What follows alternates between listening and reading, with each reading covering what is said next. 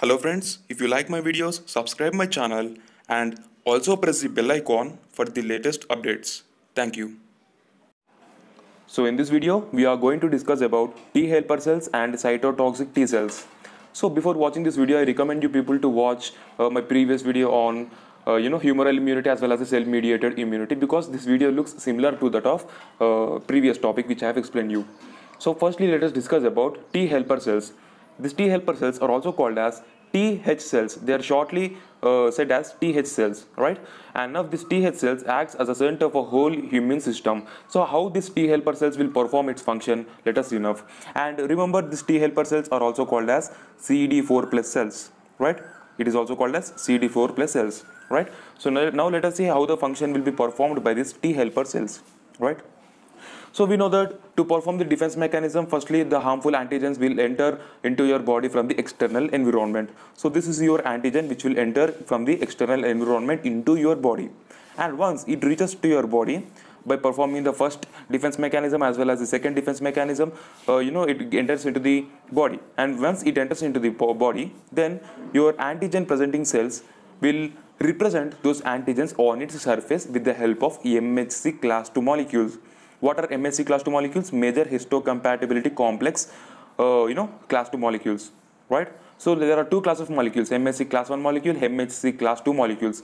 And here we are discussing about the T helper cells. So here on this antigen presenting cell, MHC class 2 molecules will be present, right? And this MHC class 2 molecule will represent, or else will, it will place that antigen on its surface. Right, so this blue color one is nothing but the antigen, where this MHC class 2 molecule will place that particular antigen on its surface. So where is this MHC class 2 molecule is present? It is present on the surface of the antigen presenting cell, right?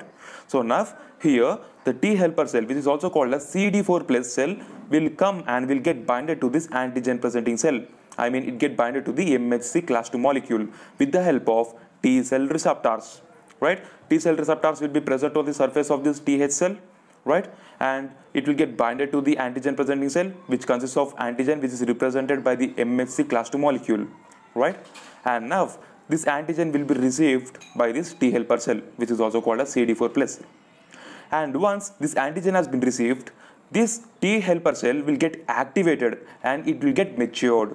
Once it get activated, it will become matured. So now we are going to call this as a mature T helper cell, or else it is also called as mature CD4+ cell, right? And once it get matured, or else once it receives antigen from the antigen presenting cell, then it starts releasing interleukins, or else which is also called as cytokines, right? So I'm going to make another video on the cytokines, thus that you can easily understand what are the cytokines. I mean, what are these interleukins? I mean, these interleukins comes under the classification of the cytokines. Okay, so this is your mature T helper cells, right? And now what happens, this mature T helper cells will release these interleukins, right? And now this mature T helper cell will get binded to the B cell.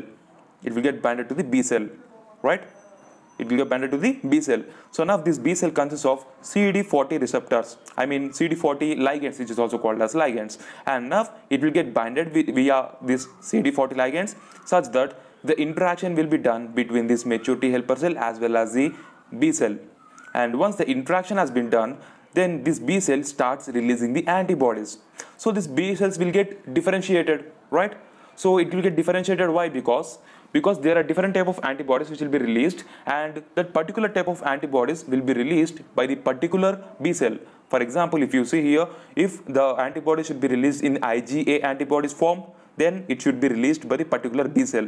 So there are three different kind of B cells which will be differentiated from that B cell which has been combined, or else which has been interacted with the mature T helper cell. It will get differentiated, and in those differentiated B cells, particular type of antibodies will be released. So here IgA antibodies will be released, and from here IgM antibodies will be released, and from here in this B cell both IgE and IgG antibodies will be released, right? In this way the B cells will get differentiated after the interaction of that B cell with T helper cell, right? So in this way the antibodies will be released, where these antibodies will get bind to the antigen and it kills that particular antigen and protects your body from that particular disease which is related to that particular antigen which has been entered into your body from the external environment. So this is one of the most important thing which you people have to remember.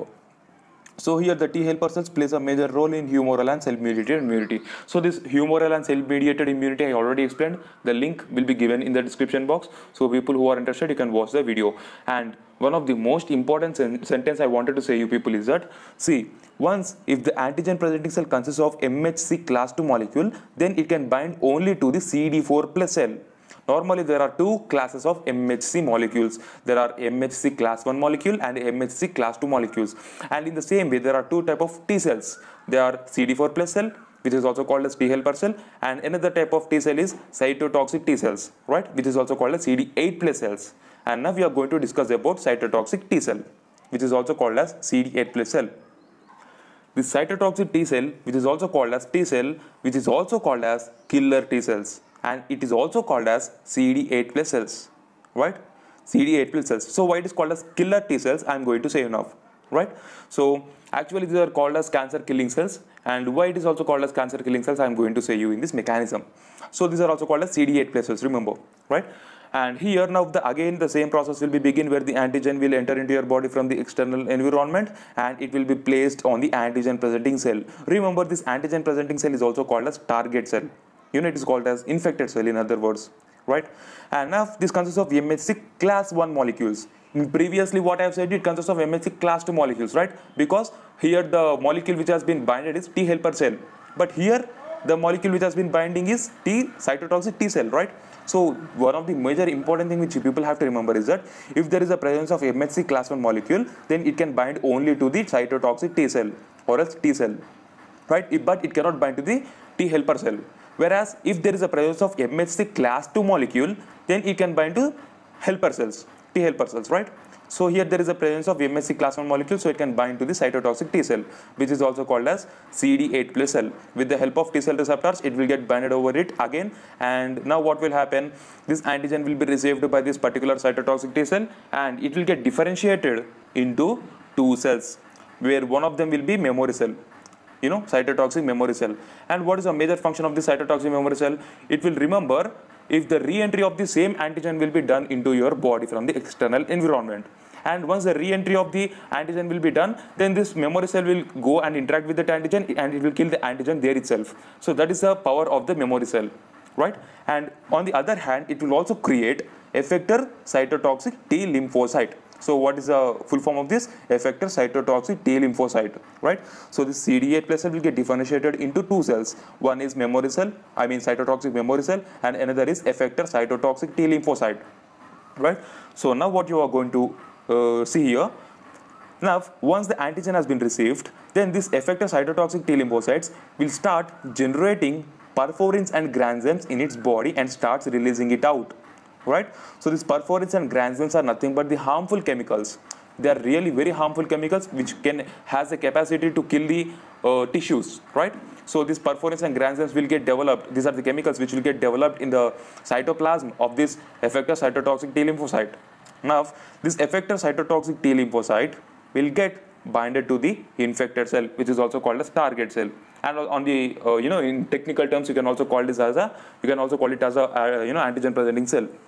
So this effector cytotoxic T lymphocyte will get binded to the infected cell, which is also called as target cell. And on the other hand, you can also call it as an antigen presenting cell.